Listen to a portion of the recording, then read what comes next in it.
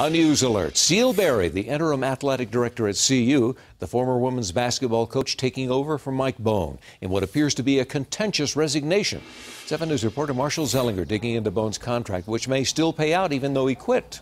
Mike, this is the 21-page agreement from 2011 between CU Regents and Mike Bohn. It called for a salary of $297,000 a year, and this was going to be over 5 years. It also called for some incentives, such as graduation rates for athletes. That could have brought him another $100,000 a year. And there were some other incentives referred to as revenue-based incentives, such as increasing season ticket sales, $54,000 a year. At the bottom of this contract says if Bohn were to leave voluntarily, like resigning, there would be no more money. But 7 News has learned there's a separation agreement being negotiated.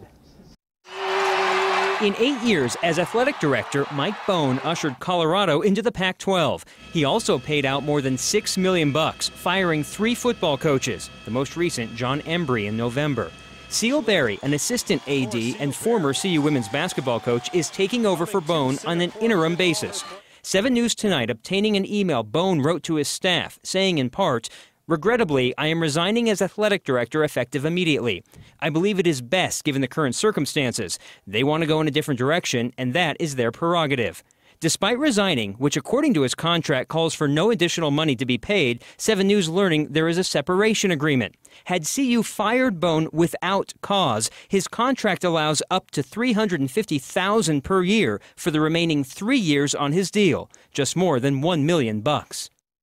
We'll hear from both Bohn and the CU Boulder Chancellor separately tomorrow. Bohn also wrote in his email, which I've posted on my Facebook page, MZ7 News, he wanted to make it clear, I have not engaged in any impropriety, NCAA rule violations, university policy violation, or any immoral, dishonest, or other sort of misconduct. Reporting live, Marshall Zellinger, 7 News.